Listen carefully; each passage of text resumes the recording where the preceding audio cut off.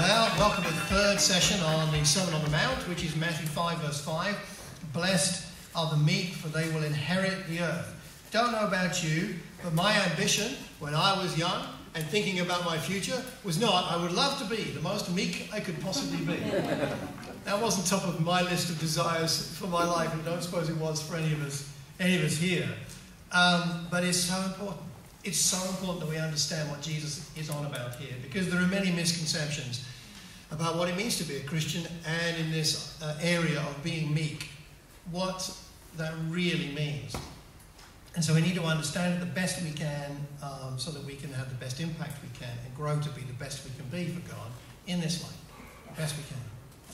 So we're going to get into that. But first of all, I would just like to ask, does anybody want to share what's been helpful so far? From last Friday, from Obi's sermon on Sunday, from other materials you might have been reading, or the podcast if you've been listening to that. So far, has anything stood out to you that you've personally found and that's been helpful to me? Anything you'd like to share?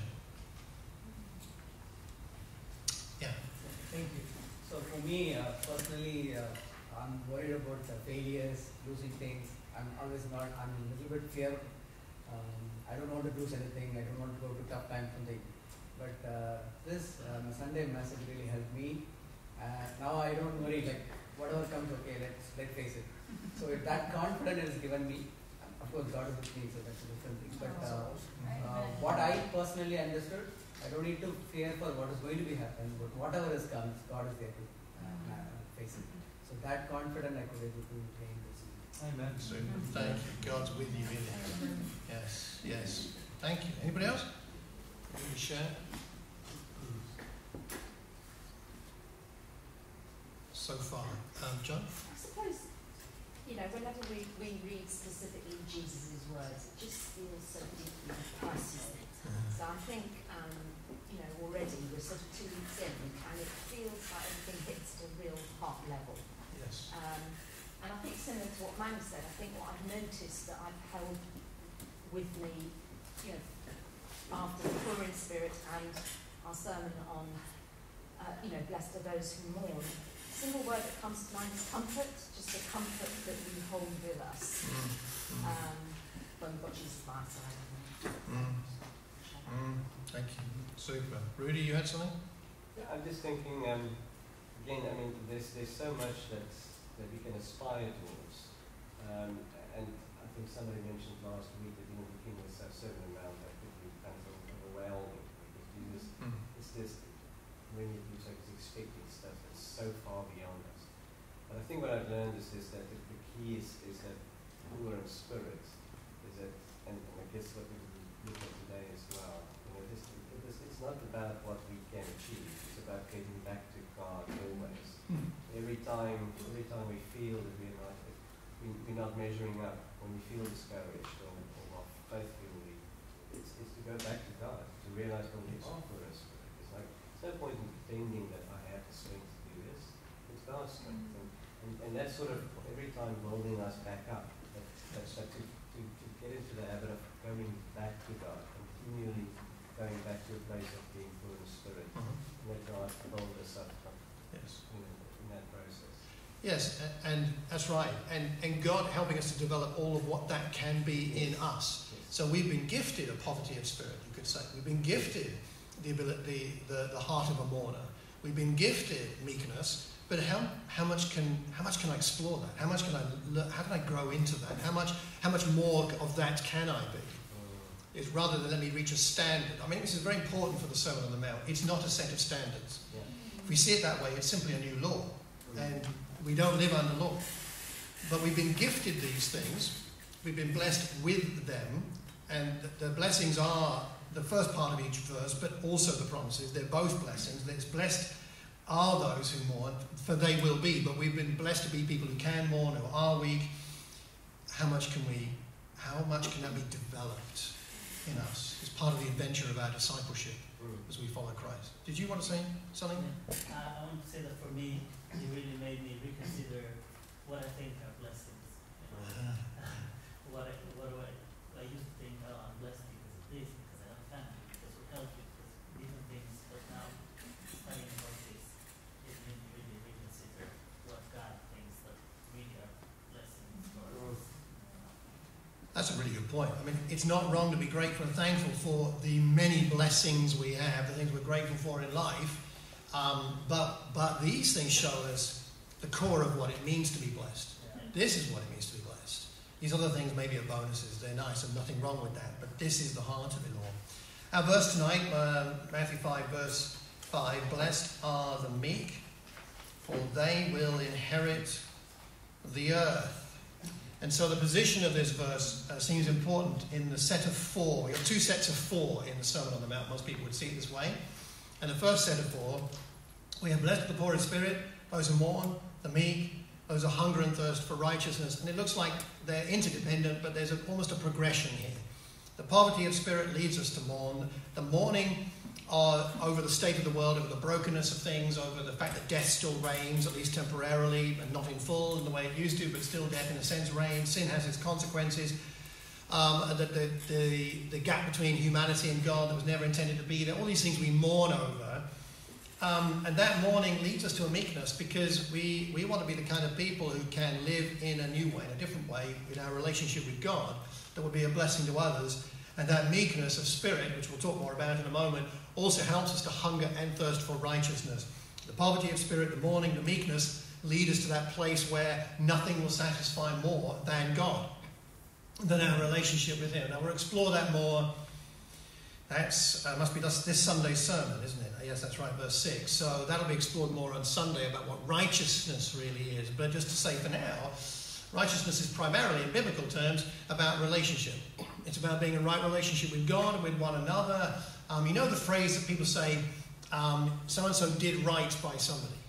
They did right by that person. It's that kind of idea that we're living in harmony with people in a way that's responsible and appropriate and honouring of them and respectful. Primarily towards God, but also towards our fellow human beings. And so that comes because of these other things. We seem to have some kind of progression here. Now, the thing about this particular Beatitude is it seems perhaps the most paradoxical of all of them. It doesn't seem to add up and make sense quite. You look at it and you think, I know Jesus said that, but I don't quite see how that works in terms of the blessing and what we inherit. Blessed are the meek, for they will what? I mean, if you and I were going to write the rest of that sentence, blessed are the meek because, well, they'll learn how nice it is to be humble or something. But blessed are the meek because they will inherit the earth. Those two things don't seem to match up, right? They don't seem to.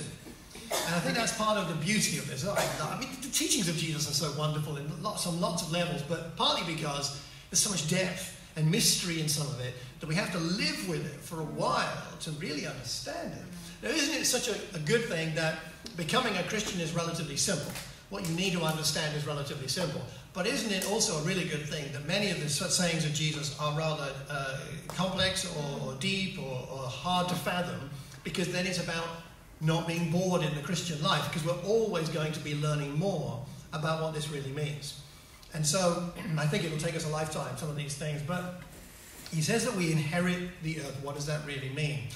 Psalm 37 helps us, because it looks like Jesus is quoting or has in mind Psalm 37 as he is saying this. Let's go there for a moment, and let me put up part of that psalm here. We won't read the whole psalm. But it does look like he's got this in mind, and this might help us to understand what he means by inheriting the earth, and we'll explore this a bit more later in the class, but we will touch on it here. In Psalm 37, and let's say from verse 10, I'll read from here. Verse 8, I'll read from. Refrain from anger and turn from wrath. Do not fret, it leads only to evil. For those who are evil will be destroyed, but those who hope in the Lord will inherit the land. So this is a promise to the people of Israel. You will inherit the land. Verse 10, a little while, and the wicked will be no more. Though you look for them, they will not be found. But the meek will inherit the land and enjoy peace and prosperity. So it's partly about the land. It's partly about their experience. It's partly about their state of being and their relationship with God. The wicked plot against the righteous and gnash their teeth at them, but the Lord laughs at the wicked, for he knows their day is coming. And so the oppression, there seems to be an oppression theme here. This goes back to the first Beatitude about being poor in spirit. There's an idea there of being in need, of being oppressed, of being marginalized. And so there's the same idea that this happened to the Israelites, didn't it, from time and time again, when their enemies overcame them or oppressed them. And what God is saying is, well, that's temporary. There's going to come a time when I'm going to have the victory and you're going to share in it. And so I think overall what Jesus is talking about here, and of course talking to a Jewish audience at the time, when they hear him talk about the meek, what they're hearing him say is, you're in need, you are oppressed, you don't have all that you could have, that God designed you to have, but the day is coming when it's all going to be yours. And it's more than just a territory. It's more than just the promised land, which of course the Jews came into, and Jesus is standing in the promised land, but he's saying you're going to inherit more. There's more than this. Because there was always more. When God promised the Jews a land, it wasn't just the land. It was the relationship. It was the fullness. It was the shalom of God was going to be theirs if only they would obey him. Now the law, the Old Covenant law, had limits to how they were going to experience that. And that's why I pointed forward to a new covenant, a covenant not written on tablets of stone, but written on the heart, where those who would obey him, would obey God not because of a set of laws, but because of a changed heart. That heart that's talked about in Jeremiah and talked about also in Hebrews. That changed heart would be the experience of the people of Israel. And then they would experience a relationship with God that was deeper and more intimate than could possibly be imagined under the Old Covenant. And that would lead us even forward to the day when there would be a new heaven and a new earth, which we'll talk more about when we get to the end. But the point being here that when we hear of meek, we think not very impressive. And indeed, these people were not in an impressive situation. But what they would have been hearing is there's something exciting coming. God is going to act. God is going to move. And that puts us in mind also the context of Matthew 4 and 5 here. Because in Matthew 4, Jesus has come into the wilderness. He's been tested by the devil. He's resisted that. And then he begins to preach. And his message that he preaches is verse 17 of chapter 4. Repent, for the kingdom of heaven has come near. And so again, as an Israelite, you're hearing that. And you're thinking, oh my goodness. Messiah is coming, the promised one like Moses. And then he calls his first disciples, the fishermen, and a few others, and they follow, they leave the boat and the nets and they follow him. And then he goes around at the end of chapter 4 there, teaching in the synagogues, proclaiming the good news of the kingdom, healing every disease and sickness. So he's dealing with the meek in this context. Those who are sick and need healing are the meek. They are in need. He's dealing with the meek who don't have the good news. Now they have the good news. He's teaching in the synagogues, but they need to know this message. And he heals them, those suffering from severe pain, the demon-possessed, having seizures, the paralyzed. He heals them, and as a result, what happens? Large crowds come along. From Galilee, the Decapolis, Jerusalem, Judea, and the region across the Jordan. They follow him, and they follow him up this mountain where he now is. And up there, when he sees the crowds, he goes there, sits down, his disciples come to him, and I don't think there is the 12, because he hasn't selected the 12 yet, right? So his disciples more in a broader sense. So those who are currently following him come to sit at his feet. And part of what's going on here is he's saying, if you want to follow me, and I'm proclaiming the good news, and I'm healing the sick, and I'm helping the meek all around me, if you really want to be the meek, you need to understand this. Because if you're going to follow me, if you're going to be my disciple, if you're going to inherit all that's promised, you need to understand what it's going to take. And I don't know how they all felt about it, but you can imagine, you can understand why, like in John 6, when there are a lot of people following him and he teaches them some hard stuff, it says they all left.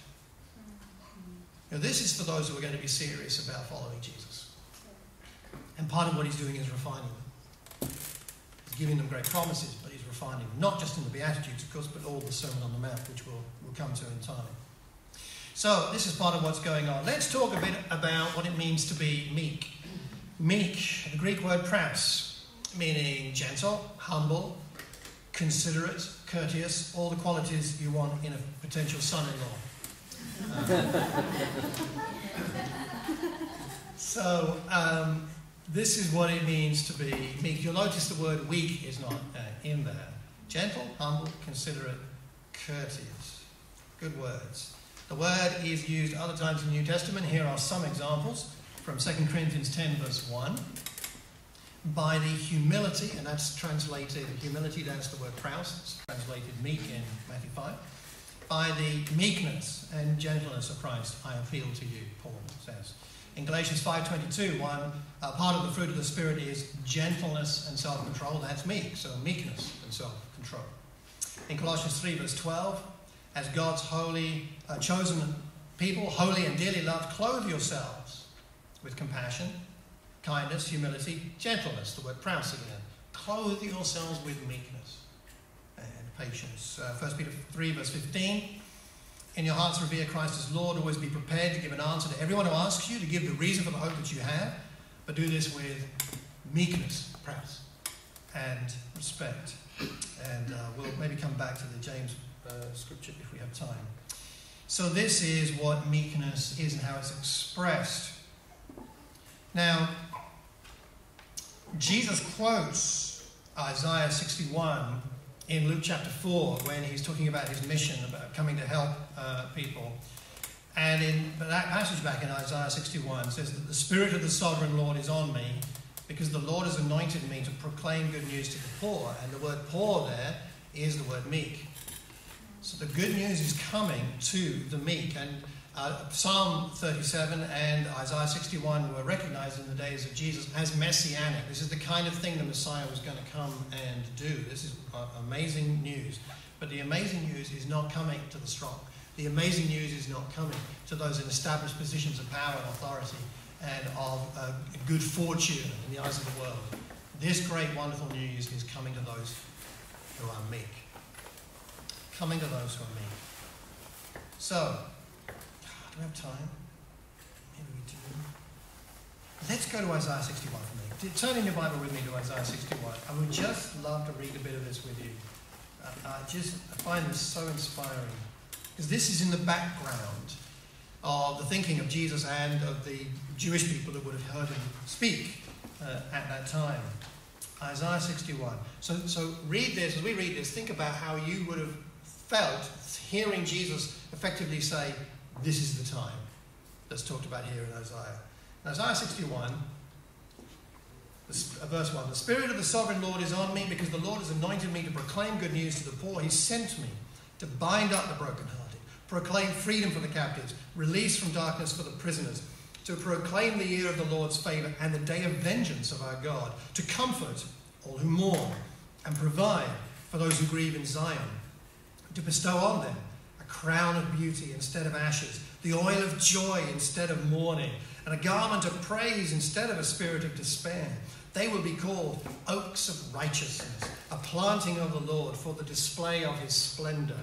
They will rebuild the ancient ruins and restore the places long devastated. They will renew the ruined cities that have been devastated for generations. Strangers will shepherd your flocks. Foreigners will work your fields and vineyards, and you will be called priests of the Lord. You will be named ministers of our God. You will feed on the wealth of nations, and in their riches you will boast. Instead of your shame, you will receive a double portion, and instead of disgrace, you will rejoice in your inheritance. And so you will inherit a double portion in your land, and everlasting joy will be yours. For I, the Lord, love justice. I hate robbery and wrongdoing. In my faithfulness, I will reward my people and make an everlasting covenant with them. Their descendants will be known among the nations, and their offspring among the peoples.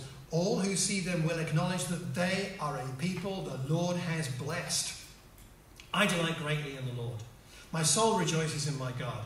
For he has clothed me with garments of salvation and arrayed me in a robe of his righteousness, as a bridegroom adorns his head like a priest, and as a bride adorns herself with her jewels. For as the soil makes the sprout come up, and a garden causes seeds to grow, so the sovereign Lord will make righteousness and praise spring up before all nations.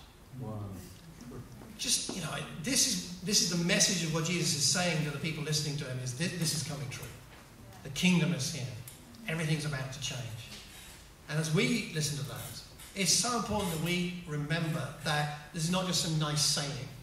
Like it's a thing to remember. Blessed are the meek, for they will inherit the earth. It's a nice saying. It's about a complete change in our lives that's already happened but continues to be happening as we grow in Christ, such that we are so different from the world. Not because we're trying to be different.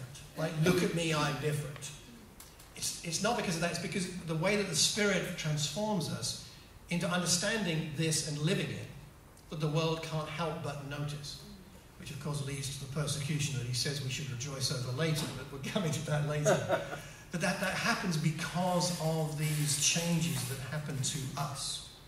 So, let's think about Jesus for a minute here. Was Jesus gentle, humble, considerate, and courteous? Yeah, he was more than that, but he was definitely that, wasn't he? Yeah. In Matthew 11, come to me, all you who are weary and burdened, and I'll give you rest. Take my yoke upon you, learn from me, for I am gentle, and that's the word praus, I am meek, and humble in heart, you will find rest for your souls. And it says of him in Matthew 21, say to daughter Zion, see, your king comes to you gentle. Again, the word praus, meek, and riding on a donkey, said of, as an Old Testament passage that's said now applied to Jesus, coming on a colt, the foal of a donkey. Jesus was, the way I think about meekness, as a summary of meekness in my mind is, it's a combination of gentleness and strength. Gentleness of spirit and strength of spirit, which don't really go together often. There's a gentleness, humility, and a strength. Was Jesus weak? No. But was he soft? No. Was he harsh? No. I mean, he said a few harsh things sometimes that were true, but he wasn't harsh, but he was strong. I find this, if this was the only verse we looked at in the Beatitudes, I would think this whole series was worthwhile. For me, I don't know why, but there's something about this quality in Jesus that I admire perhaps as much as any of his qualities. This ability to be meek, to be gentle, and to be strong. I struggle with both of those, depending, at my time in life and who I'm with and the circumstances. And I think probably most of us have a balance more on being stronger being gentle rather than stronger being strong, or vice versa. Some of us are more wired up to be strong people but not so gentle, and some of us are more wired up to be more gentle and not so strong, and that's kind of okay. We're not meant to be exactly the same. But there's something in Jesus that shows that he shows us what it means to be both, gentle and strong. You think about the people you love to follow, whether it's in church or not, people you admire. The people you admire, and I'm talking about here that you admire and you know that they've got something meaningful that they've achieved with their lives, and that they've done it over the long haul. I'm not talking about somebody who's a flash in the pan, but over a long period of life. I would suggest that if you really think about it, they combine to some good degree these combinations of being gentle, considerate, and strong. You don't seem to achieve anything of great value, of lasting value, without gentleness and strength. Strong people without gentleness are arrogant and harsh and distance you. But gentle people without strength don't have any impact. Gentleness and strength. Jesus said to Peter when they were in the garden, and Peter pulls out his sword and chops off the chap's ear. There's Peter being strong, right? Not very gentle. But Jesus says, no, put the sword away. See, Jesus could use a sword, I think. I think if he had to, Jesus would know how to use the sword, but he didn't use it. I heard someone say that meekness is it's like the kind of person who knows how to use a sword, but keeps it sheathed. But they know how to use it. And if they had to, they would. But they keep it to their side. There's something about Jesus that's quite amazing in this area. How does Jesus display his meekness? What would you say? Any thoughts? How does Jesus show his meekness? Yes. Well, I think the woman at the well is just an example of the, first of all, the fact that he seemed to be speaking to her anyway, and just the way he handles all that, and gets his point across, but with such a gentle way. And I think it's clearly he must have been, because she responds by calling him sir. There's this there's a respect there. Gentleness, but respect, and he also cuts to the chase. Oh, he's very direct when he needs to be. Yeah. John 4, woman at the well. Good example, Mum. The adulterous woman, like he's quite strong with the Pharisees, but he demonstrates gentleness with her. Excellent, John 8. That's exactly right. There's a nice blend of both. It's not one or the other. It's blend of both. Any other examples? Good thinking. Gentleness and strength. I think the best example for me is when he's before he's died, before he goes to the crime, when he's tried, the so-called trial, the way he's before, Pilate, so I think that's the greatest example. He knows who he is, and he wants it in good time, which is example. Yeah, the trial before Pilate. Don't you know I could call on my Father and I could, but I'm not going to do it. There's a bit of humour in there too, I think. It's like when they heard their insults, he didn't retaliate. He did not Instead, retaliate. he trusted himself. Yeah, good example. I think it is gentleness with when the woman's wiping his feet with her hair and tears Yes. at Simon's house, and he comes across very gentle, loving way with her, and he explains to Simon in a gentle way, about loving, who's forgiven much, loves much. And that's kind of a nice message. And also the Pharisee and the tax collector, I think is, that sense of, gentleness with somebody who the Pharisee wants to condemn. Feels more. I always find that very touching.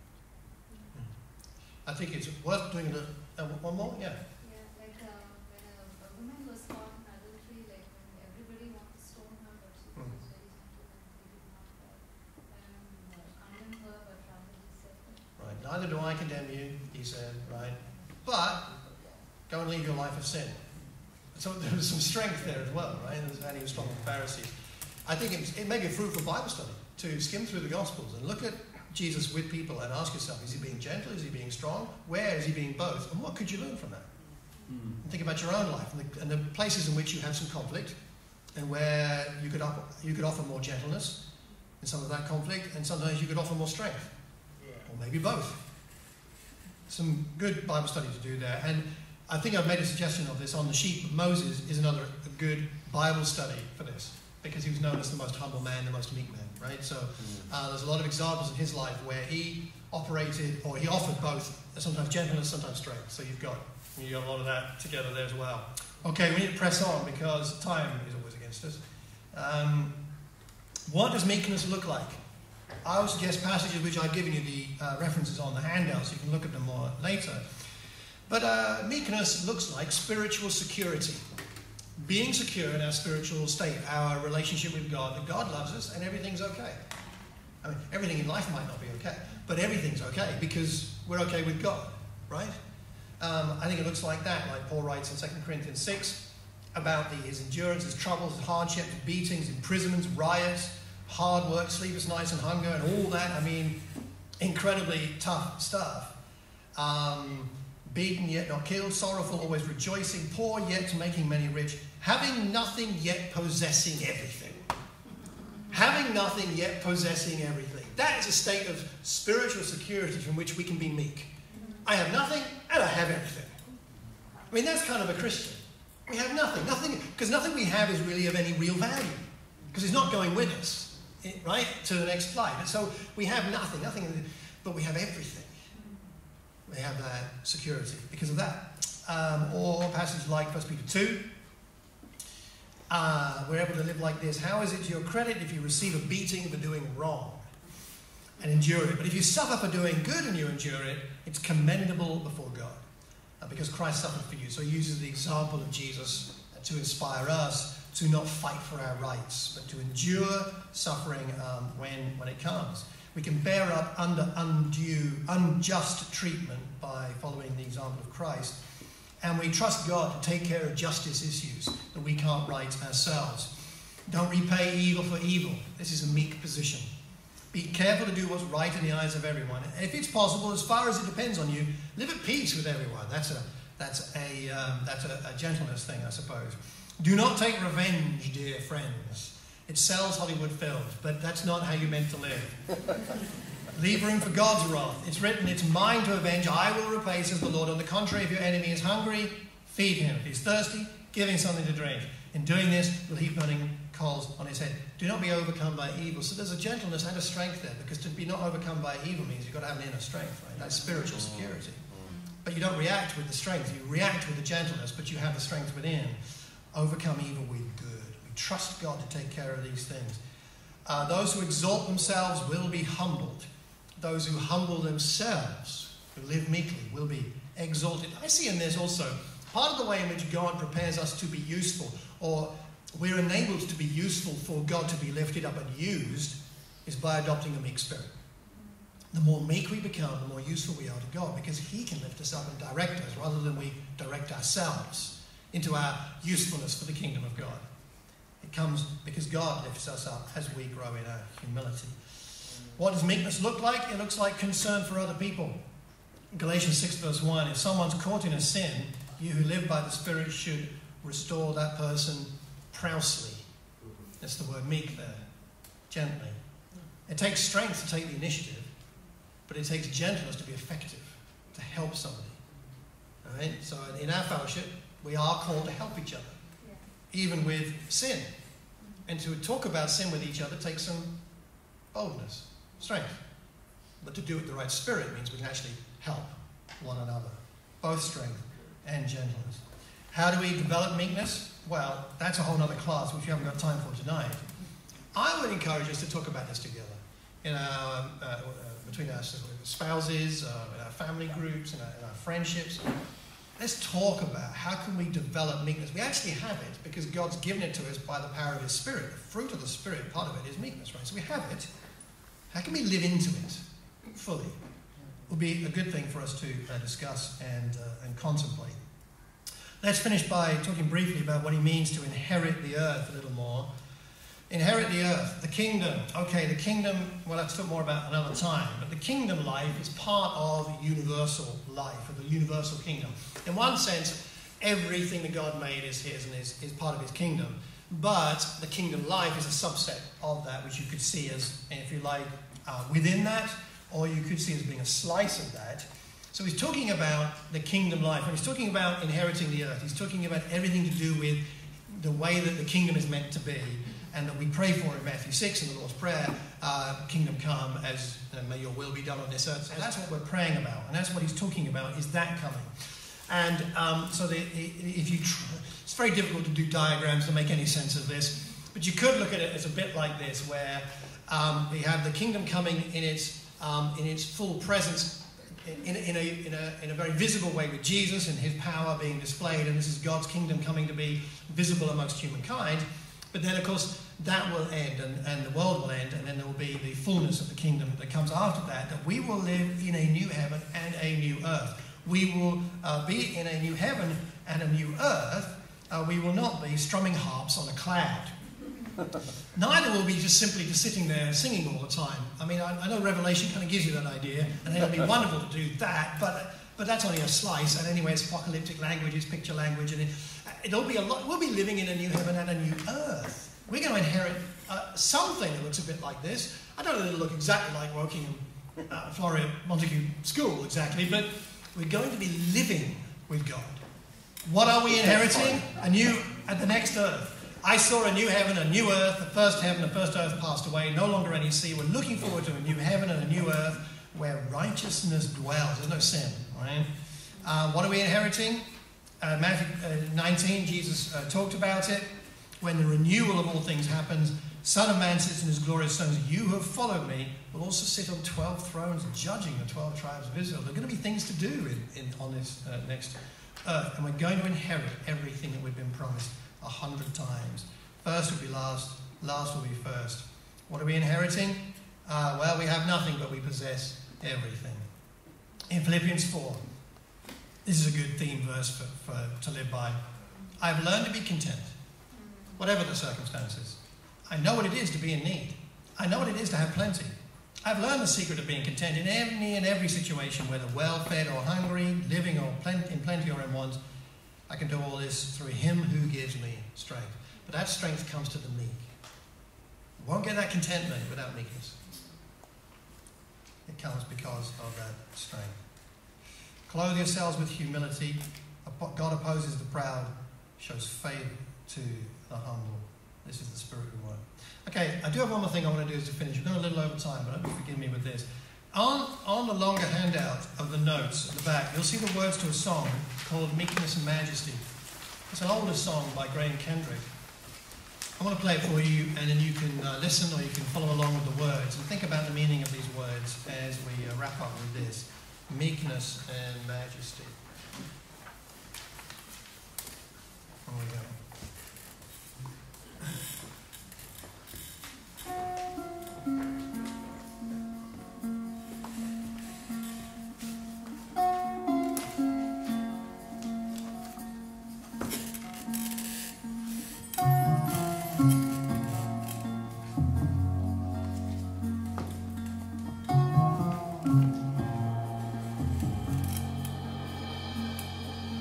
Meekness and majesty, manhood and deity, in perfect harmony, man who is God, Lord of eternity, dwells in humanity, kneels in humility, and washes our feet. Oh, what a mystery, meekness and majesty. Bow down and worship, for this is your God. This is your God.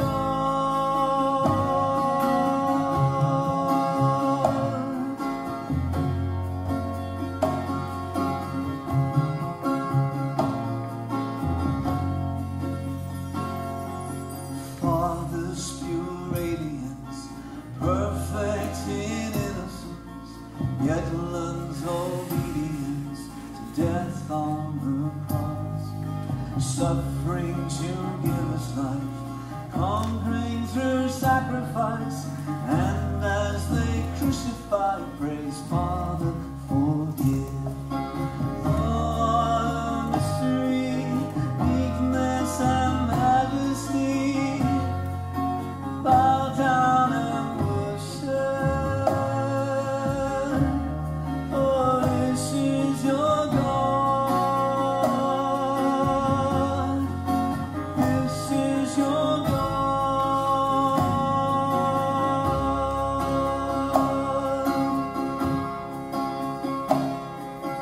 Wisdom unsearchable, God the invisible, love indestructible, in frailty appears, Lord of infinity, stooping so tenderly, lifts our humanity to the heights of his throne. Oh, what a mystery, meekness, majesty, bow down and worship, for this is your God. This is your God.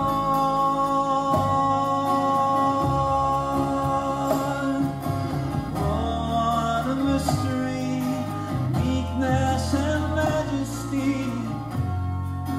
bow down and worship, for this is your God. This is your God. This is your God.